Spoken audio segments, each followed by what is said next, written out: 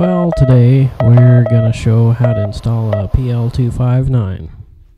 The first step is to measure out about 1.5 inches and then score the outer poly coating there, the insulation, and get that all taken off there. And once you have that taken off, you can move on to the next step, which would be unwrapping the braid, kind of just deciphering it and getting it all fanned out.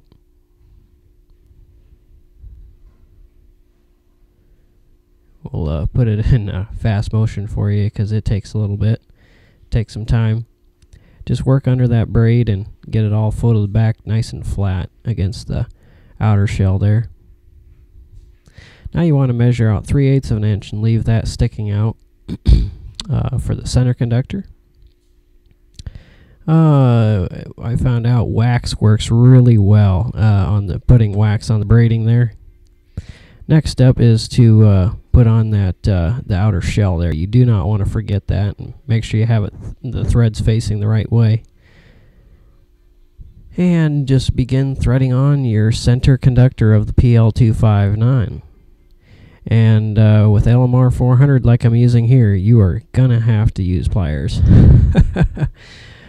That's for sure. And continue threading that on until you get about halfway through. This is not quite halfway through right here, but go until you see about half of that poly foam sticking through those soldering holes, and then stop. And what you want to do once you get it actually halfway is cut off that excess braid as close as you can get it, and then finish screwing on the PL-259 until the braiding just disappears. That way there's no jaggedy edge or anything, no braiding. You don't want any braiding sticking out. And once you're done cramming that on there, the second final step would be to cut off that center conductor on LMR-400. It's actually a solid conductor, so I'll go ahead and snip that off. I'm just taking my time here.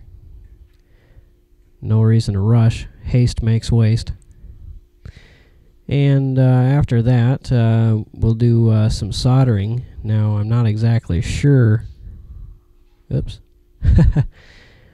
Let's see. Yeah, I think we're going to go ahead and solder it right now. I guess I should have played back the video before I started talking, but oh well. I'm using kind of a small solder, small gauge solder, that is, for this task here. I should have used a little bit bigger solder probably, but oh well.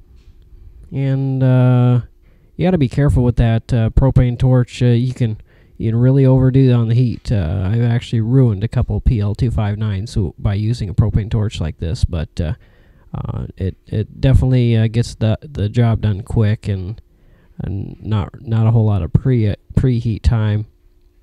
And just let that wick there for a second or two, but you don't want to heat up that Teflon insulation that goes around the center conductor. Once you heat that up and it distorts, why your connector is going to be suffering issues, if not making your standing wave go up. So you want to be careful when you're soldering not to let too much heat build into it. But overall, this is probably one of the best ways to do it. It provides a full 360-degree contact all the way around on your shielding. And there's no solder points to fail and turn green or anything like that. So it really is a very nice way. It's a clean installation. It works well. I've heard it recommended by a few people.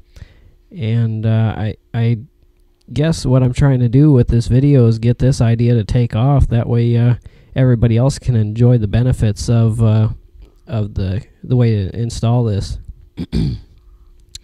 I was originally showed this way by Kilo 3 Delta Alpha Victor on his website k3dav.com. So tribute goes to Dave for showing this method. Anyway, thank you very much for watching. As you can see, a nice clean installation. Can't beat a clean installation. KD0 WTE clear.